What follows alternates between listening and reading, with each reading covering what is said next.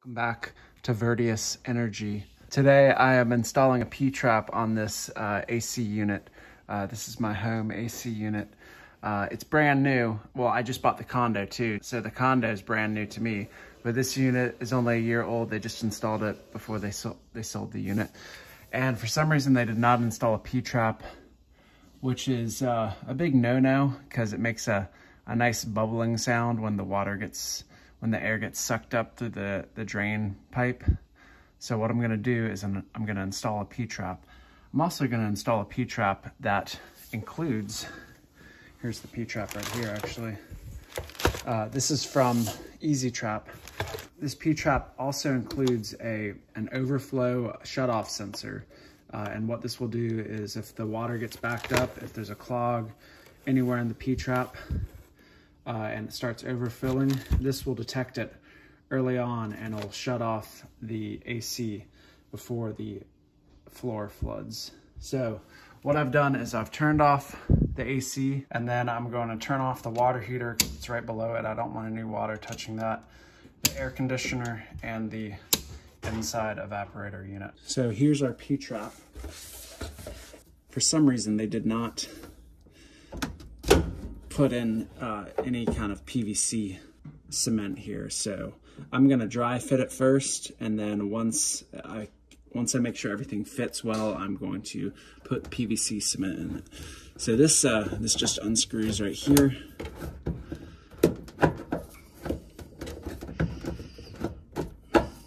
And you're gonna have a little bit of water coming out there. What's gonna happen is this, it's gonna go right here. And then, kind of hard to see, but I'm going to reattach this existing PVC line right here. And I have to kind of have it offset a little bit because we're gonna put this guy right here. So what I'm gonna do is I'm going to cut a little bit off of here so that I have some more room, and then also so I can connect,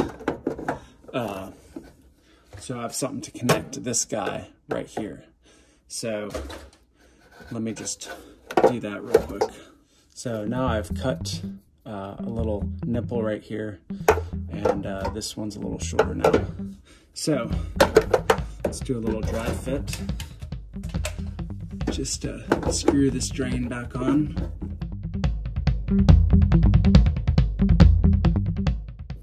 All right, that's it. And now pop this guy right here. It's just above the water heater. And then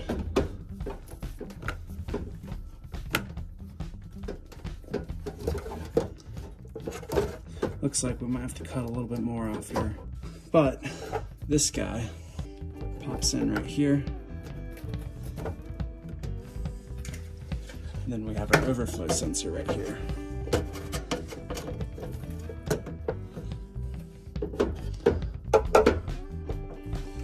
And then it comes with this brush right here that we can use to do a clean out, you know, because eventually these things do get dirty, so we can stick it in the top and do a clean out if there's any gunk in there, or if it's just clogged up.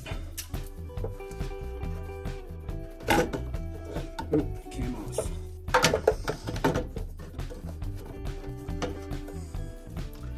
So we can do this right here, and then as you can see, the brush is in there,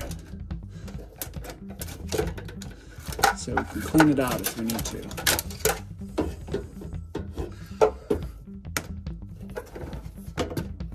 Okay. What I'm going to do is I'm going to shorten this up a little bit so I can fit it in here. Just finished sawing that off, and now just pop this right here. And there we go, there's our P-trap.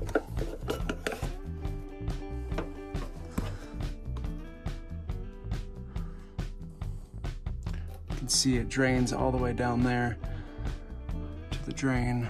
So now what we gotta do is I just put this cable in. This is a 24 volt cable, and this will tell the thermometer to turn off once the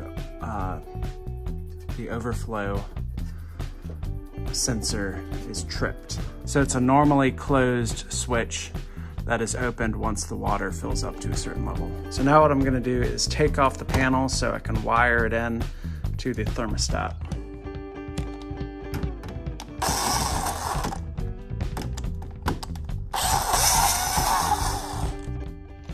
So I got this switch line in here, and I've opened up the front panel. So what I'm gonna do is I'm going to install the switch in between these two yellow wires. The yellow wire is the signal wire for the condenser to turn on and off. So by doing this, when the overflow switch is tripped, it'll turn off the condenser. So the fan will keep running, and that way the whole AC won't shut off. Because if I wire it so that it disconnects the thermostat, the whole AC is going to shut off, and the thermostat's going to show a blank screen because the power is off. So I don't want that to happen. I want it to be easy to diagnose, because if someone sees that the thermostat's off, they might just think their thermostat's broken or some other problem has arisen, and I don't want that to happen. That actually happened to me recently, the last time the float switch at my old apartment overfilled. So I'm going to take this off, and I'll just show you the finished product. I'm just gonna thread this trip wire, this wire for the overflow sensor, through this hole where the thermostat's already coming through. Got one of them. There we go.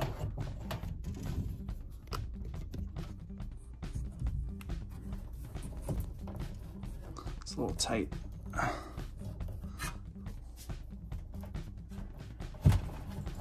There we go. All right, so now we got that. We gotta strip these wires and put some wire nuts on the connections right here. So we got it off. We got the wire nut off. We're just gonna nut these together. One thing to note is that it does not matter which way you do it, because it's just a switch. It just allows current to flow, or it stops the current, so it doesn't matter which way it goes. All right, so there we go. We got the two black wires connected to the two yellow wires right here. Let's put this cover back on and we'll see how it works. So we got the cover put back on. I just got to finish putting these screws back in. But as you can see down here, our condensate trap is beginning to fill up with water, and it's still going to bubble a little bit until it fills up enough. But yeah, it's looking good. I had a few problems with the cutoff switch. It turns out that the wires cannot just be wired however you want into the yellow circuit. You have to do it in a certain order, and unfortunately the wires aren't labeled, so I can't tell you that the black goes to the thermostat side and then the white goes to the air handler side, or vice versa. You just have to try one, and if that doesn't work, try the other. So the P-trap is almost filled up. As you can see, there's a little bit of a difference between the water levels on either side. This is because of the static pressure difference, and it's pretty cool with this P-trap. It's a clear pipe, so you can see, and this basically tells us, I'd say that's about a half-inch difference right there, which basically means we have a half-inch static pressure differential in the air handler, which is pretty cool to see, and that's actually probably what this is rated for. I don't think it tells us up here, but that's good to know if we're doing any kind of calculations about airflow and horsepower. It's good to know what the static pressure is.